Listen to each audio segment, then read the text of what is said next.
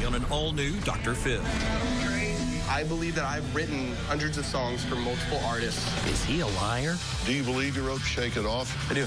Taylor Swift doesn't believe you wrote the song. Delusional? You're walking in the neighborhood talking to yourself, playing the guitar with no shirt. You're screaming in a restaurant, I miss Taylor. That's definitely odd behavior. Or a master manipulator? You and I know you didn't write those songs, right? Let's do it. Have a good show, everybody. Here we go. This is a safe place to talk about hard things. Stand by. We'll count you down. I'm trying to be an emotional compass and point you in the right direction. 5, 4. I am not giving up on you.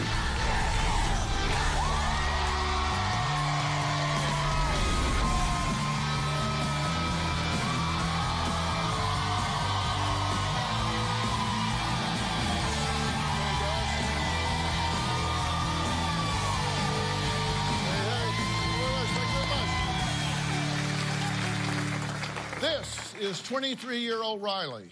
He says he loves music and doesn't have to dream of being a songwriter because he's been writing since he was a little kid and has already created more than 100 songs recognized by millions. His biggest claim to fame, he says, is writing for Taylor Swift.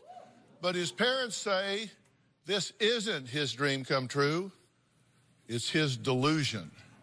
They wrote to me wanting to know if their son is mentally ill or just a master manipulator. My son Riley lies. If his lips are moving, he pretty much is lying. My stepson Riley is a liar and a thief and just lies just for the sake of lying. He'll manipulate any situation to get the result that he wants. Riley is definitely delusional. Riley has claimed that he has collaborated and written songs with a variety of famous artists. I tell myself a lie, then I get lost in your eyes. Riley has delusions that he has collaborated with Three Doors Down and that he wrote Kryptonite. Riley is definitely focused on Taylor Swift. An example of this is when I took him out to eat. He just broke out and said, I love her. I love her, man.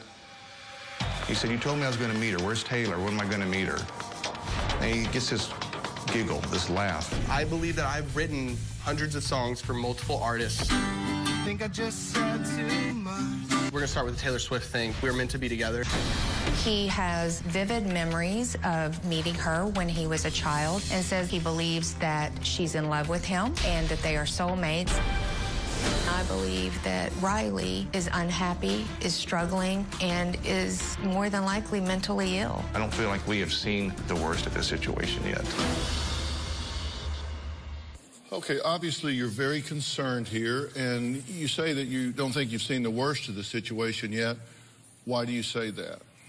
I believe when you hear about all the bad things that have happened in the world, you always hear people say, well, we saw signs, or we thought we saw signs, but we never did anything. Mm-hmm. And we don't want to be in that situation. We don't want to be those parents. We're trying to watch out for anything that we can see that would prevent something worse from happening. Right. When was the first time you noticed what you would consider to be unusual behavior? Probably in 2010. He just starts with talking about living multiple lives and living many years ago. He talks about feeling the actual, birth of being born. And it just has gotten progressively worse and more frequent. Okay, so that would have been when he was about 18. Mm-hmm. Okay, so he starts saying what you consider to be bizarre sort of verbalizations, just talking to you about stuff that, did this, like one day that wasn't the case and the next day it was?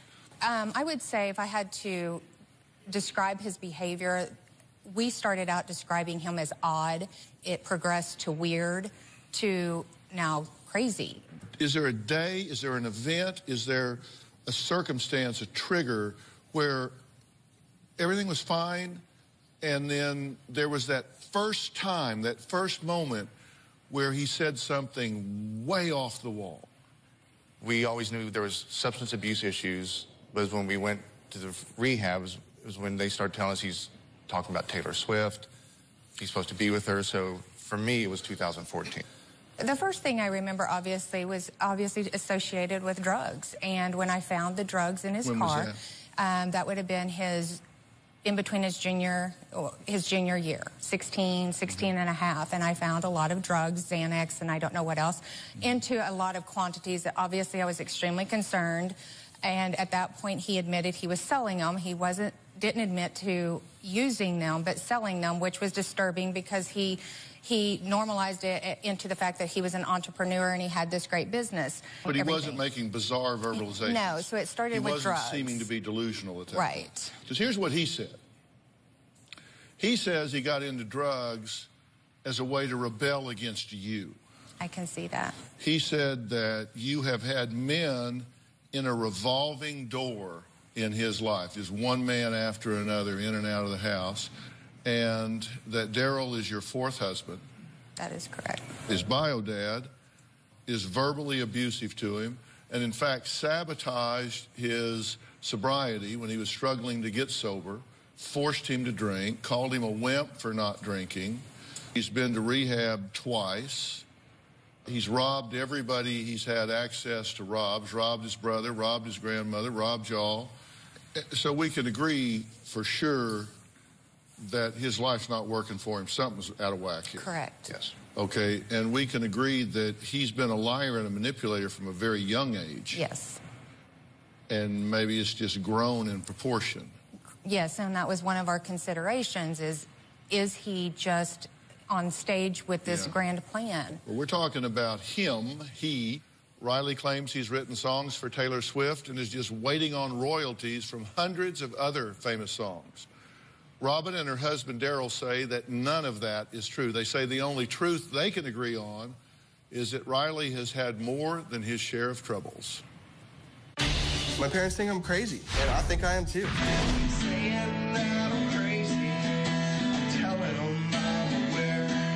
I believe that I've written hundreds of songs for multiple artists, like Taylor Swift, another one being Tom DeLonge and Angels and Airwaves. When I do write these songs, 85% of the time, I do not physically write with pen and paper.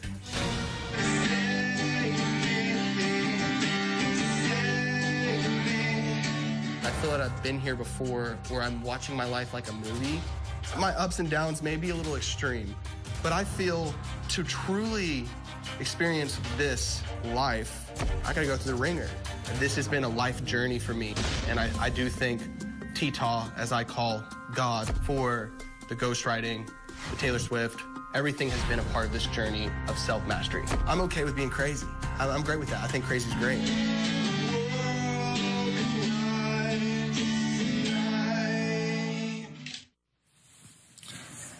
All right, it's good to meet you. It's good to meet everyone, yeah. Yeah. So you've been watching the show up till now. I have. And because I wanted you to be fully up to speed with everything that we were talking about. They are concerned that you are confused between what's real and what's not real. Are you confused? I'm not. I don't believe I am. Yeah. So tell me what's real that they think is not. They say that you believe that you are a prolific songwriter, and a good one, and that is a fiction, a fantasy. So which is it? That's a difficult question, strictly because if I like to really go into it, I have to start going into like the metaphysical world. So by following my passion, which is songwriting and music and experimenting with different things and exploring myself, I'm figuring out who I am, and I'm experiencing myself. Sure. When it comes to being a songwriter and writing songs, I have. What kind of music do you like? I like all types of music. I know it's a very, standard answer for most people, but I mean it. I'm completely genuine when I say that. I listen to rap music. I like country and Western. Yeah, country and Western, absolutely. Definitely some alternative rock. Some pop, throw Taylor Swift in there, it's definitely a good day. So yeah, I try not to play prejudice to one genre over another. I believe that they're just different emotions being conveyed by the artist. Taylor Swift and I are soulmates, and I love her with the kind of love that you would want forever and always. I've known Taylor for a number of years. Is there any reason that she would tell me that she had never heard of you?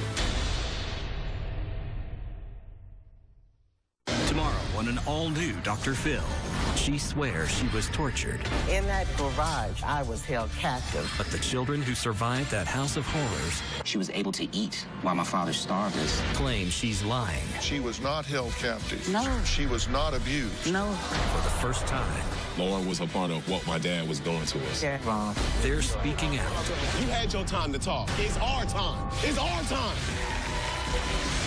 That's tomorrow.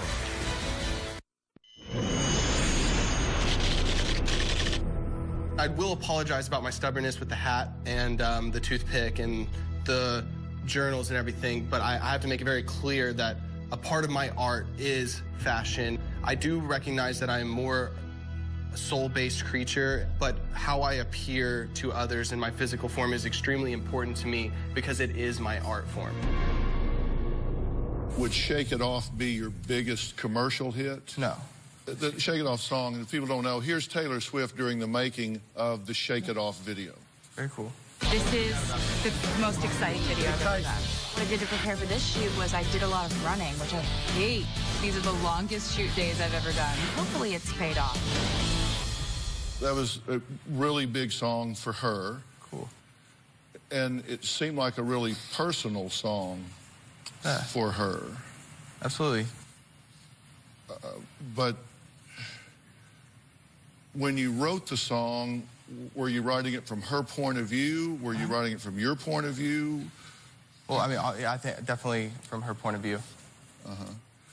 Did she tell you her point of view? No, I think it was more or less just me trying to empathize with the situation and maybe considering how I would feel if some of these things were going on.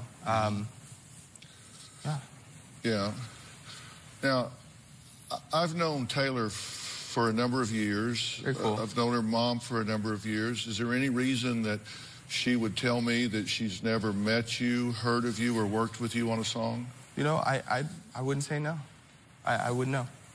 Is there any reason that she would tell me that that you didn't write that song, or that she didn't work with you on that song, that you had nothing to do with that song, and that she had never heard of you? There's not. There's not a reason that I can think of on why she would say that. Is there any reason that you wouldn't be listed on the song as a writer, either under your ghostwriting name of Sixth Man, or under your name as Riley? And I definitely admit that there's some questionable thought process going on. And with the drugs that I was doing for the number of years, I definitely have to look at some of my past actions and thoughts and really consider reality. So I definitely see how some things aren't adding up. Yeah, because I have Shake It Off here. Very cool. The publishing, and it says words and music by Taylor Swift, Max Martin, and Shellback. Yeah. And you're not Max Martin. I'm not. You're not Shellback. I'm not. I know you're not Taylor Swift. Definitely not.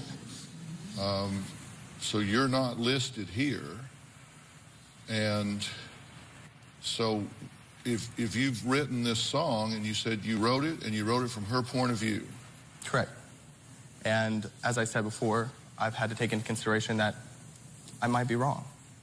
You acknowledge the possibility that you didn't write this song. Absolutely. Yeah. And you acknowledge the possibility that you don't know Taylor Swift. Absolutely. And how would you explain thinking, feeling, and telling people that you do? I believe that everything that we are seeing and perceiving now has already happened. We're just catching up with our five senses and really experiencing it fully. So destiny is happening all around us. And my ill attempt at playing God or affecting destiny was to believe, and I want to make it clear, I do believe that Taylor Swift and I are soulmates. And I love her with the kind of love that you would want forever and always. But you said you wrote the song. I understand. And it's just what I believe. Well, do you believe you wrote the song? I do. You wrote Kryptonite. That one, sure. It's at this point, I mean, we could go over a list of 100 different songs that I feel that I have written. To point them out specifically. When you say you feel like you wrote them. Absolutely. This was written by Matt Roberts, Brad Arnold, and Todd Harold. Yeah. And as I said before... They don't feel like you wrote it. They feel like they wrote it. They feel that when they cash the checks for writing it, and you don't get any checks for it, right? I don't. And that's what I'm saying, that you're cheating yourself if you waste your time and energy on things that you didn't do instead of focusing on things you could actually do. Isn't that cheating you? Yeah, I think so. Let's take a break. Up next, we're going to meet Riley's dad, and we're going to find out why he says Robin is a huge part of any problems Riley may have. We'll be right back.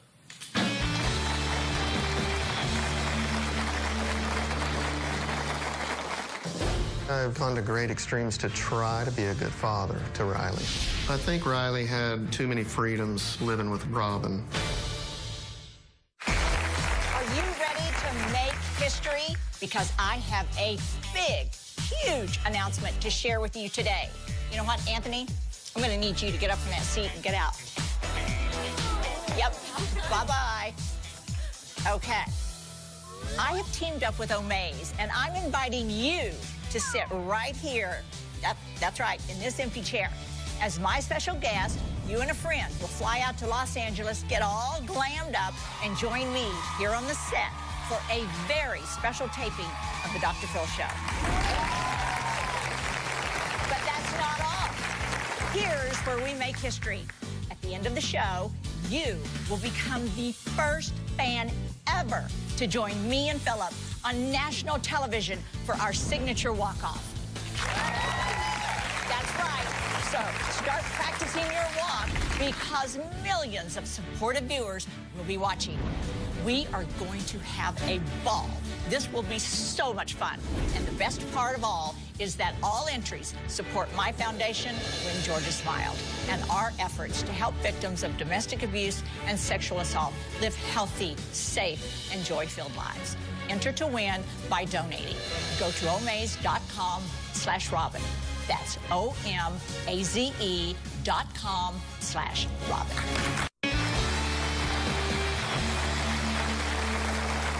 Robin blames her ex-husband, Randy, for their son's endless list of problems. She says his abusive behavior towards Riley is the cause of her son's failure to do the things he's really capable of doing. Take a look. In my opinion, my son's father, Randy, has been verbally abusive to the boys all their life. He told them at a very young age that I may not be their mother. Randy has told Riley just recently that if he was gay, that he would not be part of the family. He would be shunned from the family, wouldn't be welcome, and would have nothing to do with him at all. When I tried to take Riley for counseling when he was about 11, Riley was prescribed some Zoloft for his moods. His father refused to give him the Zoloft and told him counseling was for the weak. Riley's always just wanted his dad's unconditional love and acceptance. He's wanted to feel important to his father, and I don't think that Riley feels that to this day. Well, you might guess Riley's dad, Randy, sees things very, very differently. My parenting style with Riley is non-confrontational. For several years, anything that would come up with Riley, I usually passed on to his mother. I think Riley had too many freedoms living with Robin to go and come when he wanted to. Been to court several times with Robin over custody. I don't believe Robin had as much control over who Riley was seeing and where he was going. Gone to great extremes to try to be a good father to Riley. I'm kind of like the Waltons. I would be happy if all my children lived on the same street I live on. Thanks for joining us. Do you believe that Riley has some problems, some issues in sorting out what's real and what's not? I certainly do. I hope that we can get to the bottom of it. And you two have a very different view of things. You think that Riley had a very difficult childhood in large part because you think Randy was abusive with him. Yes. And difficult with him. Is that true? Were there times that you were very hard on him? I don't think I was hard on Riley alone. I think I'm pretty consistent with all three of my boys. Do you think that you were abusive with Riley, whether it was one of three or three of three or whatever? Do you think you I don't. pushed on him too hard? Why do you say that he did? Regularly, they would come home and talk about how if he didn't have to pay child support, then he would be a millionaire, or that they would have toys. They were going to lose their home because he was going to have to pay child support. It just goes on. Did he tell you those things? There was definitely a lot of things on both sides that I have no business knowing and would prefer not to know. To be completely direct, those were some of the things that were said. Riley says he has a total disconnect with his dad. He calls him weak, difficult, and a drunk. Take a look. My dad is a heavy drinker. When you go out with your father and your beer tab's $200, and then he's driving a Harley home, no helmet, he's too cool for helmet, he's James Dean. I told him I was an alcoholic. He proceeded to make fun of me with his friends and call me weak. If you're drowning, you told your dad, I can't swim. For him to say, buck up, get out there and swim like a normal person, it was confusing and upsetting. I wish I would have chose my words differently. But yeah, essentially, I mean, that conveys exactly how I feel. But what do you say about his perception?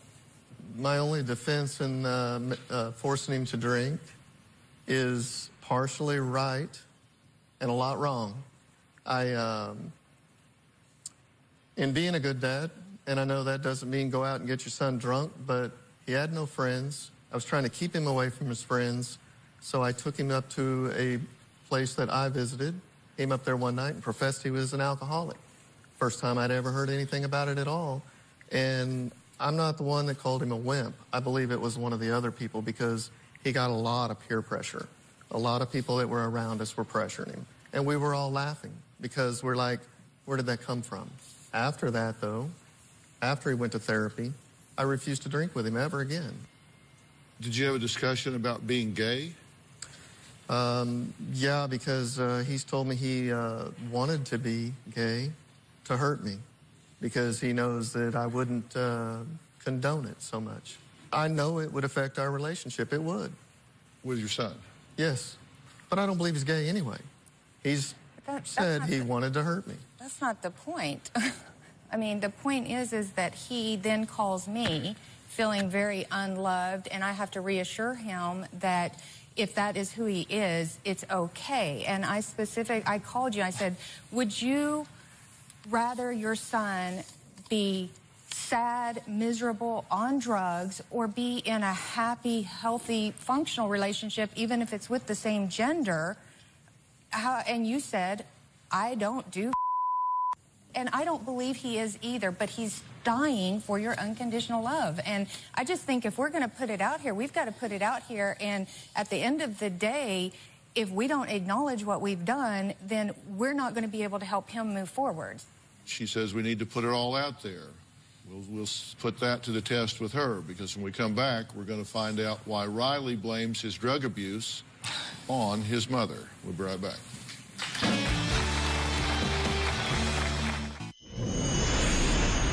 I do not trust women because of my mom. I was always told not to do drugs. Yet my mother has come home a few times holding her heels, saying she's on the Olympic drinking team, and that the cop let her go after she was going 100 miles per hour on an off-ramp. Catching her doing cocaine, that's definitely a big part of why I turned to drugs. Start out with alcohol, moved to marijuana, I tried some cocaine, moved to Oxycontin. That's when the meth came in, stealing Xanax, I get in from my mother's pill cabinet. I couldn't connect with my family without drinking. It's something I had to do to be a part of their world.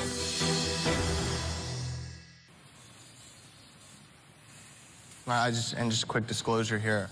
No one ever forced me to drink. Those were my choices, as well as I don't blame either of them for my use. What I did was my own doing, and I made those choices, not them. So I just want to be very clear on that. It seems to be coming up quite a bit. Yeah, well, it's not what you said there, but I agree with what you just said now, but what he's saying is the modeling was not great here. I agree with what he just said here. It is his choice. He does make those choices. He has to own that, but have you modeled some really poor behavior for him? I will say that I am definitely have made some mistakes. There is 1 or 2 times that I came home after drinking. I'm a small person. Yes, my claim to fame was I'm on the Olympic drinking team. Obviously, I'm not because I don't do it very well. For the most part, I was at home with my children. There were not men in and out. I was with their stepfather for 15 years. So it makes me, I am concerned about whether his reality is actual reality. Have I had drinks? Have they seen me under the influence a handful of times or less over the 20 years? I would say, I have to say yes, because that's the truth. Is it my proudest moment? Absolutely not. But everything that I have tried to do is to try to lead them in the right direction, and I gave some poor examples, yes. Well, you said let's put it all out there. I'm just trying to put it all out there. I'm good with it. I'm here. I want my son to have some help. Yeah. Well, this is that help. I'm trying to figure out what forces are pushing on him that could contribute to him escaping the reality in which he lives. So what do you think's going on with you? You think you're fine? You think something's going on that's keeping you from being the best Riley you can be? What do you think's going on? You know, and I'm definitely an alcoholic. When I put a substance in my body that's produces aspartame through your liver or kidneys, I want more of it. And it becomes my air, it becomes my food, it becomes my sleep. I have to have more. I'm definitely trying to recover from a mental illness, spiritual malady, and the physical allergy of addiction. There's a lot going on with me. My mental state's extremely messed up. I'm 58 days sober today, and thank you. I've got a lot of working to do. I've got a long ways to go. Well, talk to me as Riley. I don't want all your rehab speak. Talk to me as Riley. Okay. You give me all the buzzwords. What do you think's going on with you? Okay. I'm to the point now to where, the best way I could describe myself is the 7-year-old kid that'll hold his breath until he's purple in the face because it somehow affects his mother and his father. My life has been back and forth, trying to understand my parents and the divorce and trying to figure out why they feel the way they feel or what they're doing, what I'm doing to make them feel this way. And then it got to a point where I was just like, I'm done with this. I'm going to inflict as much pain as possible. And the only way that seemed to really hurt them was to hurt me. So I started looking for the things that they always told me not to do, drugs being most important, the interracial coupling, and the homosexuality. I didn't really get the reaction I wanted. Obviously, I can't change my sexuality or my race. So I definitely went towards the alcohol and drugs to affect their life and their environment. I've been lying for a really long time. I've been manipulating. I've been hurting. And I'm trying to figure out and remember who I was before all of that, which happened at such a young age. So it's like I don't even really know who I am. So I'm trying to find me. You're hurt, you're not getting credit for writing Shake It Off in Kryptonite. Me too. Tomorrow on an all-new Dr. Phil. Tortured. My father starved us. He would beat them. In a house of horrors. Padlocks on all the doors. Windows screwed shut. 8 siblings tell their story for the first time. That's tomorrow.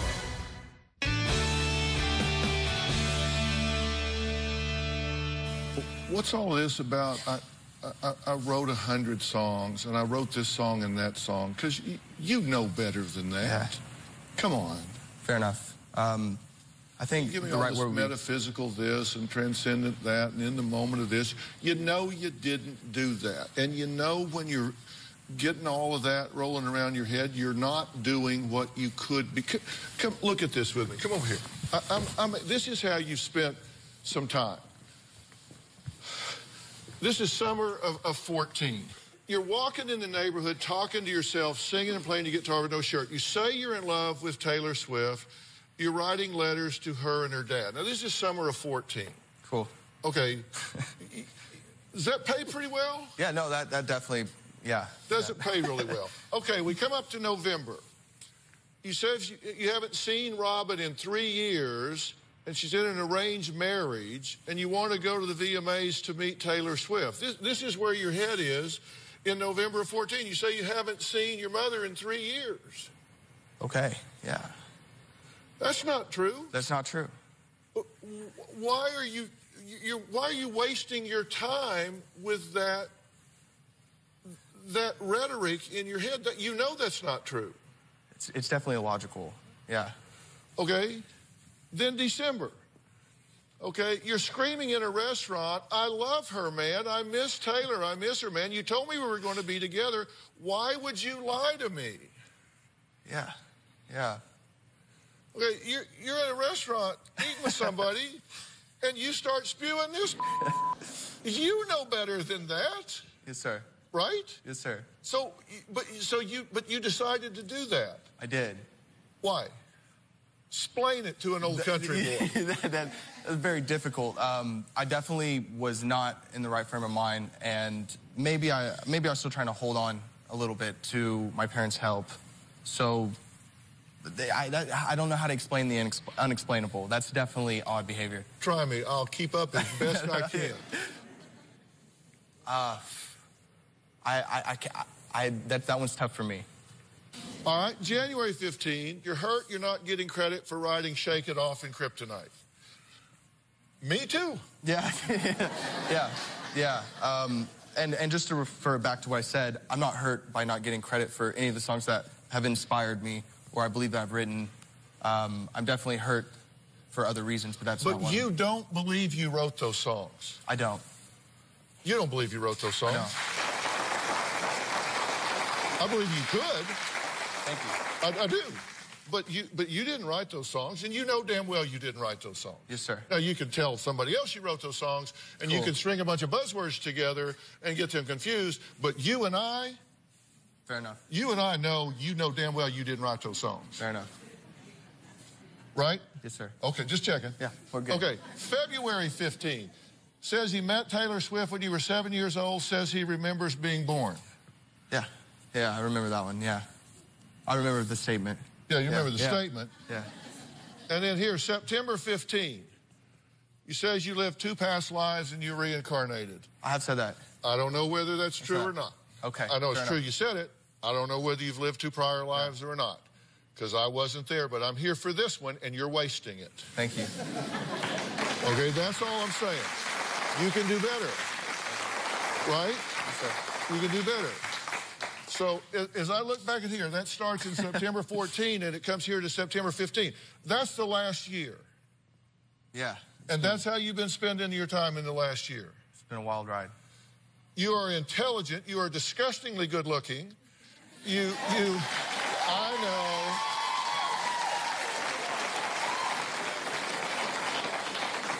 Camera loves you. I look like an old catcher's mitt. Okay. Now, my whole point is that's your last year. You have more talent, you have more intelligence, you have more potential than that. You are self-indulgent to allow yourself to wander off into this fantasy. You can do better than that. You can do better than that. Now, all right, let's take a break. We'll be right back. I believe you. Do you need Dr. Phil's help? Text Phil to 88500 and share your story for a chance to appear on the show. Standard message and data rates may apply. If you are going to be in the Los Angeles area and you would like free tickets, go to drphil.com and click on Be in the Audience. Or you can call 323-461-PHIL. That's 323-461-7445.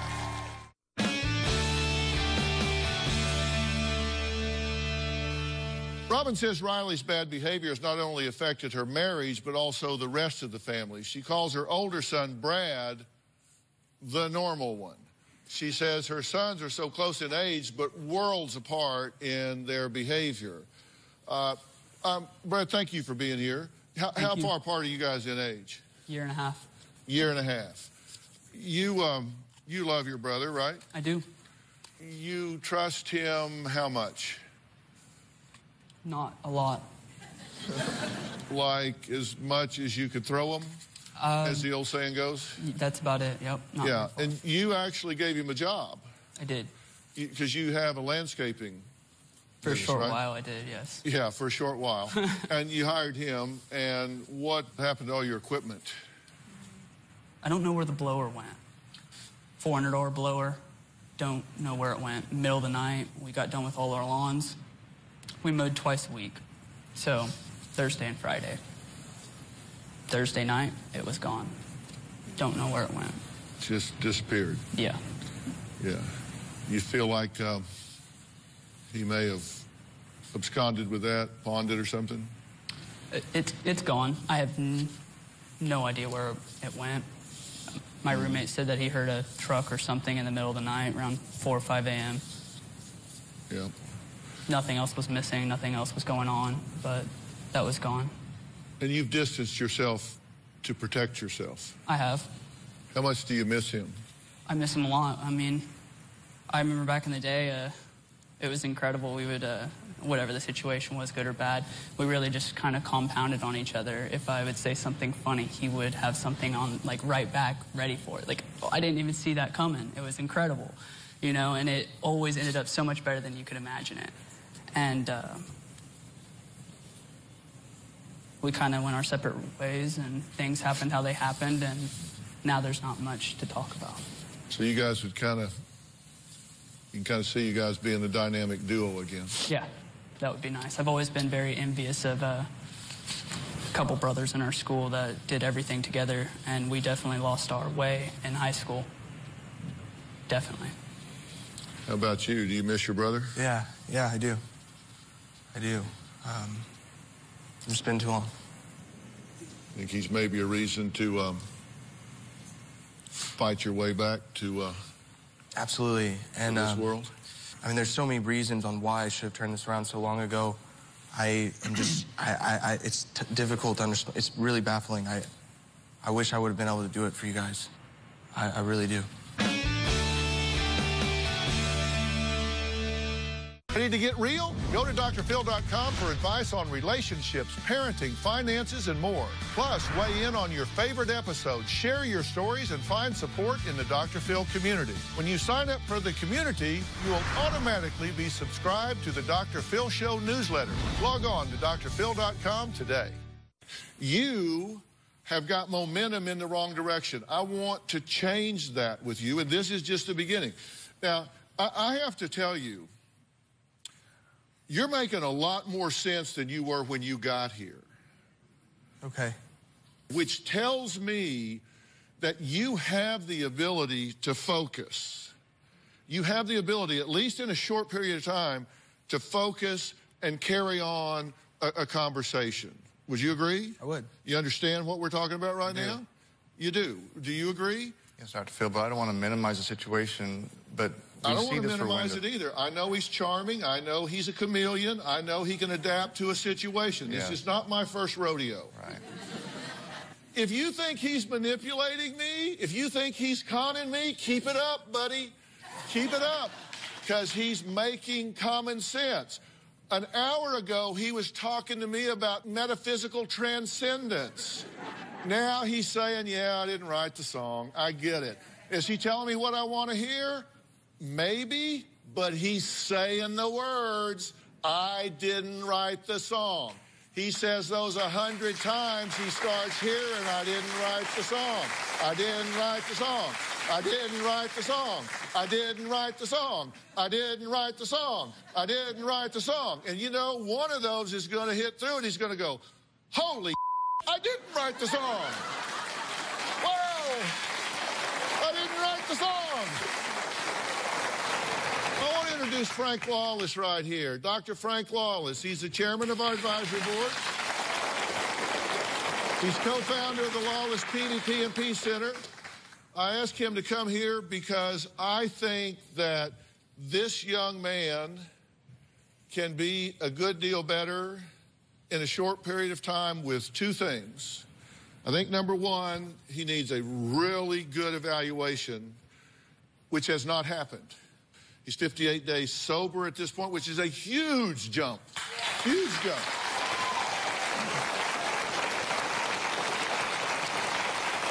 I do think he needs to be in a dual diagnosis treatment center right now with a focus on the mental illness parts of this, with a focus on the neurological parts of this, and giving him some coping strategies. I think you couple that with a life coach that can begin to do some things to really get him some traction. And I think this is a very charming, talented, intelligent young man who can really get some traction. And so I want to offer to send you, I'm doing this with you, not to you, to send you to a place called Origins on South Padre Island. Robert Park is sitting right next to him. He is executive vice president. He's the director. So I asked him to come here with Dr. Lawless, these two guys right here. And Robert, you've been listening to this whole thing. You guys can design a program to help this guy, right? Absolutely. We'll work with Dr. Lawless and our psychiatrists and all our recovery experts at the center, and we're going to figure this out. And Frank, we need to look at the neurology that's going on here as well. Don't you agree? I agree, and he will get better as he begins to get control of his brain and his neurological impulses. And like you said, I think the world can be at his hands. Fair enough. Absolutely. All right. Plan? All right, I want to thank all of my guests today. A special thanks to Dr. Frank Lawless and Robert Park. We will see you next time. Mom? Thanks so much for all you've done this week. Thanks for doing it. Randy, thanks, man. All right, listen. Be good. All right, thanks, man.